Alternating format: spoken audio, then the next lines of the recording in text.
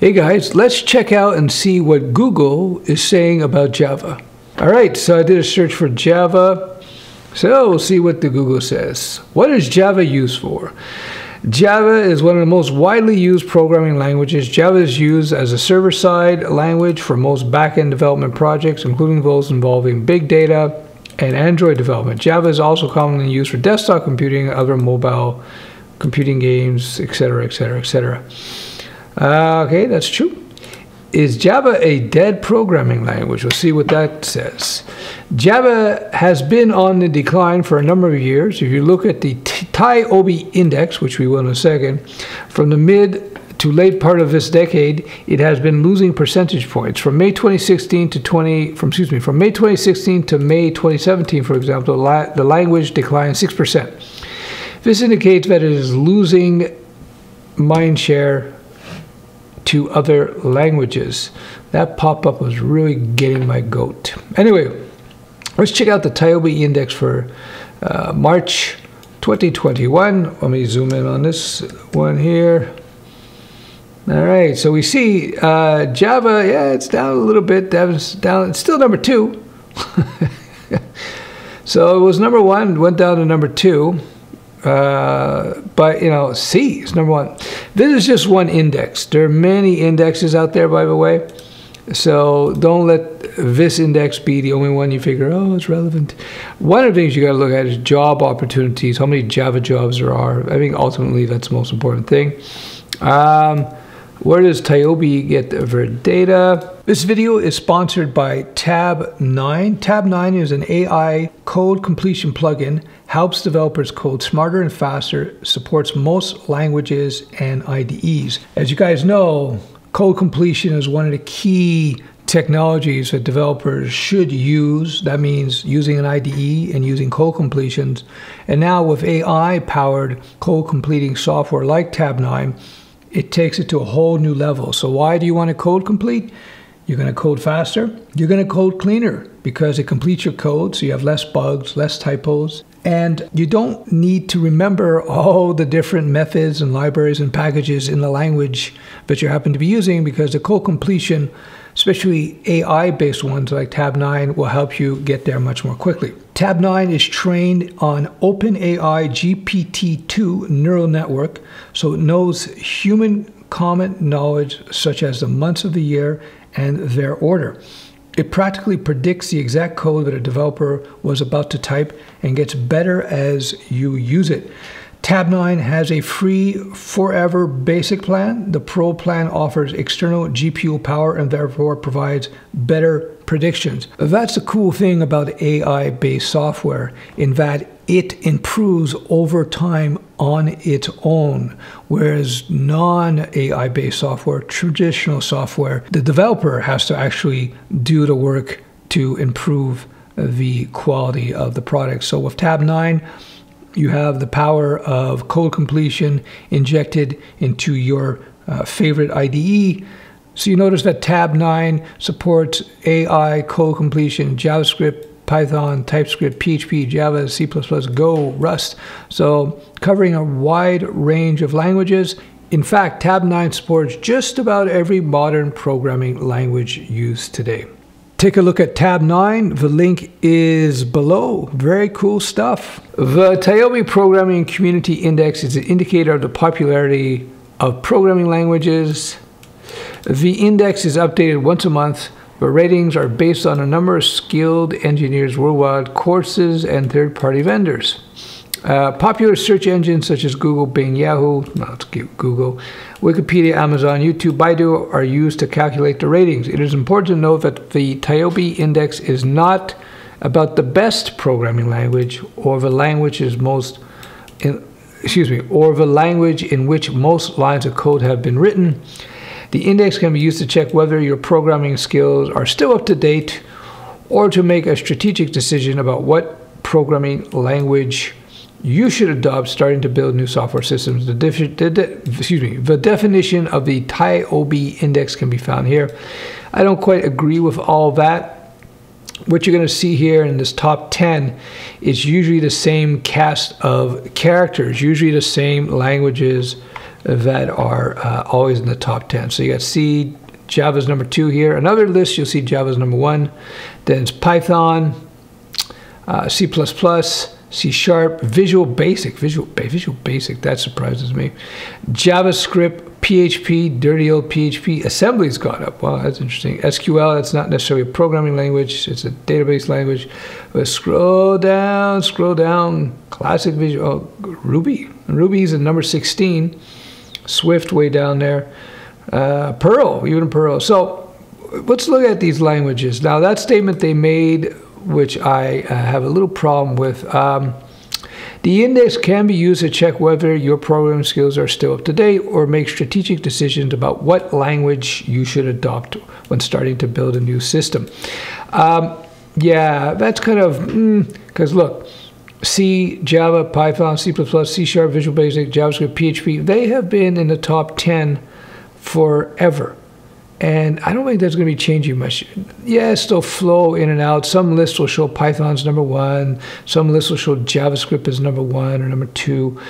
They're always good. If you're doing any of these, which assembly is surprising me, any of these top 10, you're probably in a good position. But I say probably because there's other indicators we can look at. So let's take a look at Indeed.com. So I typed in Java developers, New York, New York. Again, as I said many times, where you happen to be in the world will affect and impact in terms of job availabilities. In Germany, for example, as far as I understand, .NET, C Sharp, very popular. If you go to San Francisco, you might find 2 or 3 Ruby programmers there. It depends where you are. But let's look at New York as an example. So Java developer, well, first of all, how many jobs are there in New York? 2,465 jobs listed in just New York, one city. Not bad, not bad. Do they list salaries? $90 an hour, which is equivalent of $180K a year. If you want to figure out how much per hour adds to yearly, assuming 8-hour days, 5 days a week, you just multiply it by 1,000 times 2, so $180,000 a year if you were working full-time there. This one, $90,000 to $100,000 a year. So that's why oftentimes it's a good idea to do contracting work where they pay you 90 bucks the hour. They may only keep you on for 6 months, but you've just made a year's worth of salary, which you would have got paid elsewhere. So again, it really depends. Everything's negotiable and circumstantial, but yeah, keep it in mind. A little tip there. See, this is very low.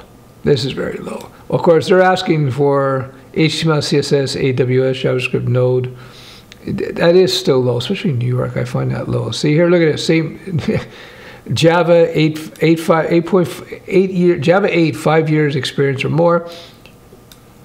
The salary starts to jump up. When you're thinking about programming languages, I would suggest that you don't chase a particular language because of a salary listing that you see. All of the major languages, when you have just a few years of experience under your belt, the salaries kind of even out. I've done this in other videos. So I would pick your language based on the type of programming you want to do. And I would pick your language based on your location. But anyway, that's another video. So let's go back to it. What else do we have here? So we got the Indeed in New York. Let's say Indeed in, we'll say Florida, since everybody's moving to Florida. Florida, I don't know, Florida City, Florida Keys. How about Florida? Okay, we're going to go Miami, Florida. Miami, Florida. There we go. Let me hit the find button here. 194 jobs in Miami, Florida. This is on the low end though, but of course the cost of living is much lower there. See, 130 to 200,000 a year. Life coaching matching services, match prospective clients with life coaches. That's okay. How's that Java? That's weird. I guess that's the company. Yeah, full stack engineer. So yeah, look at that, up to 200 grand a year in Florida, which is probably really good. Let's try, I don't know, we'll say Boston. See how Boston, Massachusetts. Yeah, so 1,475 jobs, a lot of jobs there. Full stack, senior Java developer, senior Java engineer, Senior full stack. So not bad, not bad. We could go on and on and on, but I don't want to bore you guys. So how are we doing here for time? All right, so let's go check out Google Trends, everybody's favorite. So I've looked at the past 12 months. I got Java blue, C# in red, PHP in yellow, Python in green. So this is a relative searches.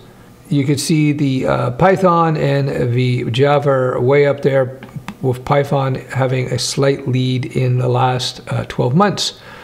So that's pretty interesting. Whereas C# is actually falling below PHP. Dirty old PHP is doing good. So let's go back, let's say 5 years. Did I just do 5 years? I don't know. Here's 5 years. So 5 years, you see the big rise in green of Python.